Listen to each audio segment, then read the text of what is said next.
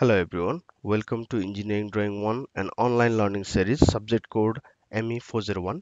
Geometry construction अन्तर्गत last लेक्चरमा हामीले line र एंगललाई कसरी बाइसेक्ट गर्ने, बाइसेक्ट भनेको टु इक्वल डिभिजन कसरी बनाउने भन्ने चीज हेर्यौं भने आज हामी लाइन र एंगललाई ट्राइसेक्ट कसरी गर्ने, थ्री इक्वल पार्टमा कसरी कन्भर्ट गर्ने भन्ने चीज हेर्छौं। I am Subodh Kumar Ghimire, head of Department of Automobile and Mechanical Engineering, Thapathali campus.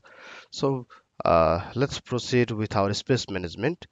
हाम्रो ड्रइङ पेपरमा 8 बक्स गरेको मध्ये फर्स्ट दुईटा बक्समा चाहिँ हामीले लाइन बाइसेक्ट र एंगल बाइसेक्टलाई एडजस्ट गरेका थियौं भने आज सेकेन्ड बक्सलाई पनि दुईटा इक्वल डिभिजन गरेर लाइन ट्राइसेक्ट र एंगल ट्राइसेक्टलाई हामी एड्रेस गर्छौं र आज स्लाइड भन्दा पनि लर्निङ बाइ डुइङको एप्रोचबाट चाहिँ हामी हाम्रो यो लर्निङ प्र्याक्टिसलाई अगाडि बढाउँछौं। So without any further एड्यु let's processed. So line bisect or trisect गर्नको लागि सबैभन्दा सुरुमा हामीलाई लाइनको आवश्यकता पर्दछ। So let's have our line starting from here र हामी अहिले 100 लेन्थ सम्मको जान्छौं। So this is a line that's of length 100। यसलाई तीन भाग गर्नुपर्ने चाहिँ हाम्रो टार्गेट रहेको छ।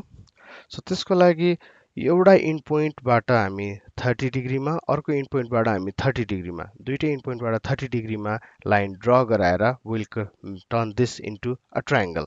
So let's look into that. So 30 डिग्रीमा यो एंगल चाहिँ तयार भयो। यो 30 डिग्री बनाउनको लागि we can use the help of set square। So similarly यस्तै 30 डिग्री हामी यो पोइन्टबाट पनि बनाउँछौं।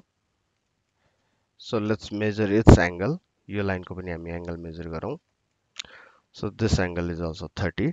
So set square युज गरेर 30 को एंगल बनाउन हामीले जानिसकेका छौं। So दुईटा 30 को एंगललाई जहाँ मर्ज हुन्छ त्यो पोइन्टबाट we can drop down। हामी तलपट्टि चाहिँ 60 डिग्रीमा आउने गरी लाइन ड्रप गर्छौं। सो यो माथिको भर्टेक्स पोइन्टबाट हामी तलतिरपट्टि 60 मा आउने गरी we'll draw two different line। So let's look into that। So we have done these two line। यो दुईटा लाइन चाहिँ यो इन्टरसेक्सनबाट 60 डिग्री बन्ने गरी आएको छ। अब यसको बनाउने प्रोसिडियर भन्नु पर्दाखेरि this is our set square of 30 60 हैन, यहाँ 30 डिग्री भएको छ। सो फर्स्ट अफ अल यो यतापट्टिको एक्सट्रिम पोइन्टमा यो सेट स्क्वायरलाई राखेर हामी यसरी लाइन तान्छौं भने यो एक्सट्रिम पोइन्टको लागि will simply flip our set square, यो एज एडजस्ट गरेर will draw the line of 30 degree. ठीक छ। अनि माथि इन्टरसेक्सन भेटिसकेपछि जुन हामीसँग यो 60 को एंगल रहेको छ सेट स्क्वायरलाई हामी स्लाइड गर्दै यसरी लिएर जान्छौं कि ठ्याक्क माथिपट्टि यो एज चाहिँ यो इन्टरसेक्सनमा पास होस् र त्यहाँनिरबाट लाइन ड्रा गरिदिन्छौं र यसलाई फ्लिप गरेर वन्स अगेन 60 डिग्री यहाँनेरि हुने गरी हामी माथि इन्टरसेक्सन पोइन्टमा लिएर जान्छौं र लाइन ड्रा गर्छौं। So we have got this to line at an angle of 60 degree. त्यसलाई पनि एकचोटि मेजर गरेर हेरौं। सो यो पनि 60 डिग्रीमा छ, यो पनि हाम्रो 60 डिग्रीमा रहेको छ र यसरी 30 बाट दुईटा लाइन आउने, त्यो इन्टरसेक्सनबाट 60 को चाहिँ तलतिरपट्टि लाइन आउने। यो 60 मा जुन लाइन तलतिर आएको छ it has successfully divided our line into 3 equal division. So let's look into that। यहाँदेखि यो पोइन्टसम्म मेजर गरौँ। So that's 33। Once again we can measure from this intersection to this part। त्यो पनि 33 नै रहेको छ र once again from here to here। अब यहाँ एक चाहिँ कता गएको छ भन्दाखेरि this is actually 33.333333। सो यो डाइमेन्सन डेसिमल पोइन्ट वाला डाइमेन्सन्स हामीले इन्क्लुड नगरेको हुनाले we can only see 33 33 33 and this being redundancy हैन, तीनवटा यसरी डाइमेन्सन गरिरहनु आवश्यक छैन। So I think I can get rid of this। So this is how we divide a line into 3 equal division। Okay, and next up we'll be dividing an angle into 3 equal part। So once again first step मा हामीलाई चाहिँ angle चाहिने हुन्छ। So let's draw a random angle। So we have got our angle।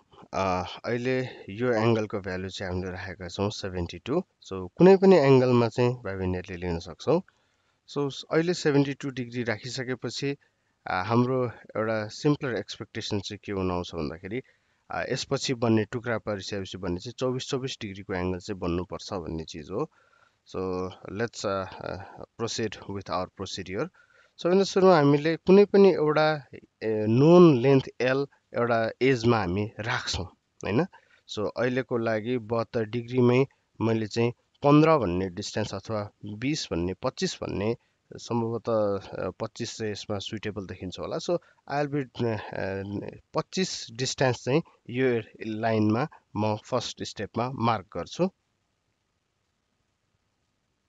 so this is the distance 25 mark भएको ठाउँबाट I will be drawing vertical line as well as horizontal line हामी vertical र horizontal line दुईटै draw गर्छौं so यो सेगमेन्टमा अहिले जुन यहाँ vertical र horizontal line को दुईटा सेगमेन्ट बसेको छ त्यो सेगमेन्ट भित्र 50 यो मैले लिएको लेन्थ 25 भएको हुनाले 50 अब यहाँ जति यल लिएको छ भने 2l यो भित्र पर्ने गरी र भर्टेक्सबाट पास हुने गरी I need to draw a line जुन यसो सोच्दाखेरि अलिकति ट्रिकी हुन सक्छ तर भाइ बहिनीहरुलाई सजिलो के छ भन्दाखेरि स्केल लिने र स्केललाई चाहिँ भर्टेक्सबाट पास गराउने भर्टेक्सबाट पास गराउँदाखेरि फर एक्जाम्पल यो पोइन्ट यो लाइनले स्केलमा कहाँनेरि क्रस गरेको छ भन्ने चीजलाई हेर्ने र you need to adjust your scale such that यहाँदेखि यहाँसम्मको सेगमेन्टको ग्याप चाहिँ 2l को अथवा 50 को हुन्छ भन्ने चीजलाई so let's figure that out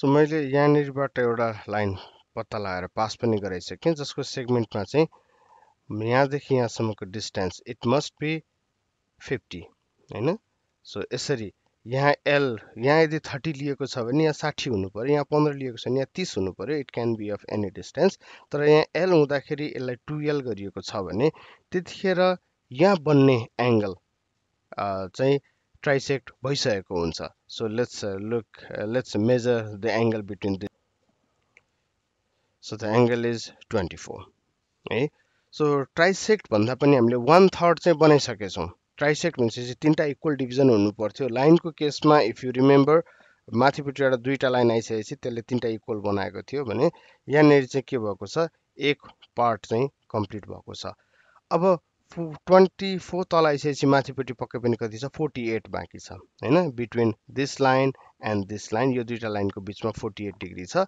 so 48 डिग्रीलाई half गर्नलाई त हामीलाई आउँछ नै हामीले सिकिसकेका छौं how to bisect the angle भनेर so let's bisect that angle म एकैचोटी गरेर देखाउँछु भाइ बहिनीहरुलाई यो प्रोसेस पहिले थाहा भएको हुनाले सो मैले यस सेन्टरमा राखेर एउटा आर्क बनाएँ त्यही आर्क जुन रेडियसको थियो त्यही रेडियसको लिएर माथिको पोइन्टमा बसेर आर्क काटेँ तलको पोइन्टमा बसेर आर्क काटेँ क्रस फेला पर्यो त्यो क्रसलाई भर्टेक्ससँग जोइन गर्दै so I got an angle हैन अब यसलाई यदि मैले मेजर गरे भने I am sure it needs to give me our 24 degree as you can see तीनटै angle चाहिँ 24 मा इक्वली डिवाइड भइसकेको छ बट रिडन्डेन्सी को इशुले गर्दाखेरि will get rid of one angle so that बाँकी रहेको एंगलले अटोमेटिकली यो चाहिँ 72 मा दुईटा 24 हुन्छ यो थर्ड 24 भनेर अटोमेटिकली थाहा हुन्छ so this is how you trisect a line and this is how you trisect an angle. And as always, if you have any feedbacks or queries, you can reach me out through these addresses. Thank you very much and happy learning.